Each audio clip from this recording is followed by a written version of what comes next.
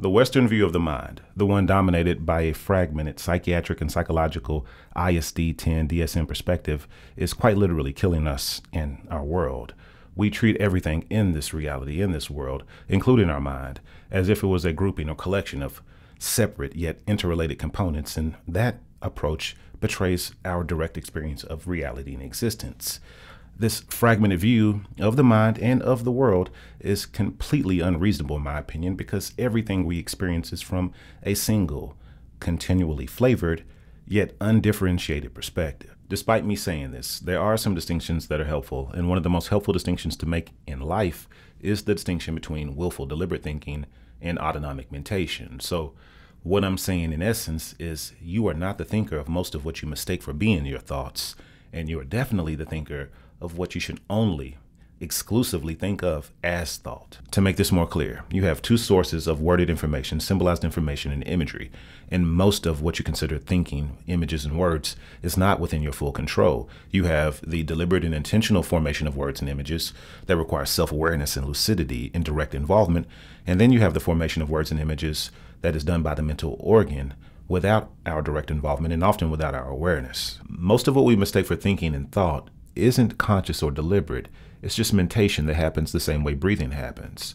We can think deliberately, and we can involve ourselves and control the autonomic thinking process to some degree the same way we can control the autonomic breathing process. But ultimately, the mind and body do what they do, whether we're involved or aware of it or not. A lot of the times when we're settled and in a good state, we don't notice our mentation any more than we notice our breathing when we're healthy. These autonomic processes largely escape our awareness unless they become unpleasant or abnormal, but because mentation is far more likely than breathing to be seen as unpleasant, abnormal, a concern, pertinent, or interesting, or energetic, we pay far more attention to that than we do our autonomic, natural happening breath, respiration. And this is the reason that we overly identify and overly attribute our involvement in the mental happenings, the autonomic mental activities, when they're just natural processes. It's hard to believe that something could happen so continually, be so pertinent and relevant to our lives, such a concern, and not be a product of what we're doing. Again, if I failed to mention it thus far, there is nothing wrong with mentation. It is the product of a natural and healthy mind. The only problem is when we believe it's something we're doing, when we mistakenly identify it as deliberate, conscious, and willful action. Then we give it validity and rightness when it's just, in my opinion, information. Aside from mentation, the rest of the words and images in our mind, in our awareness, should be owned the same way we own passing out and fainting from deliberately holding our breath. It's our fault. It's our doing and making. And it doesn't take much to stimulate thought either, but actual thinking, deliberate thinking, seems to only happen when we direct our attentive energy toward the front of the mind where the prefrontal cortex is housed. To make this more challenging, we don't have to be fully aware, fully conscious that we're directing attentive energy and stimulating thoughts to stimulate thoughts and thinking and imagery. And we don't have to be fully aware that we're interfering with the rhythm of our breathing to compromise it. But in both cases, it does mean that we're responsible, we're accountable. Understanding the difference between autonomic mentation and deliberate, willful, conscious thinking holds incalculable benefits. For one, you're far less likely to succumb to acting on and speaking on everything that enters your awareness as if it's what you meant to think, say, or do.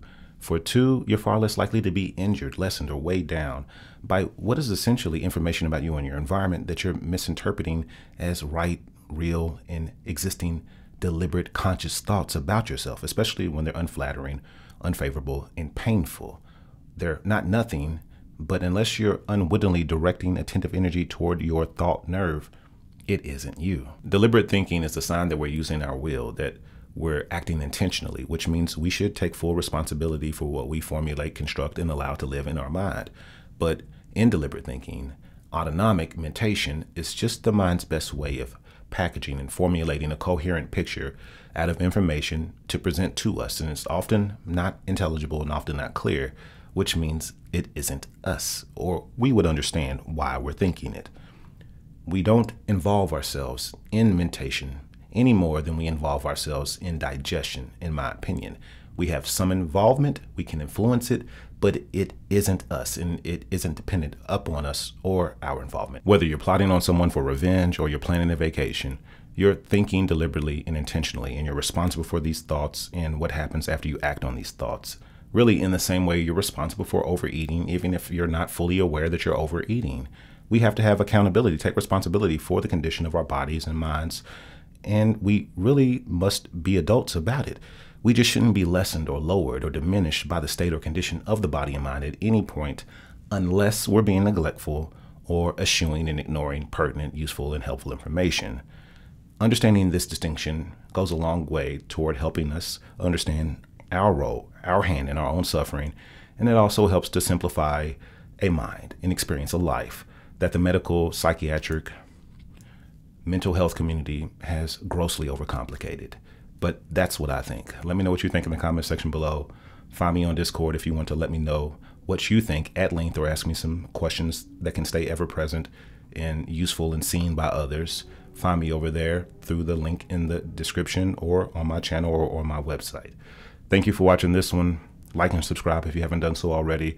I hope you enjoyed this. I hope to see you in another one. You have a great day. Take care. Later.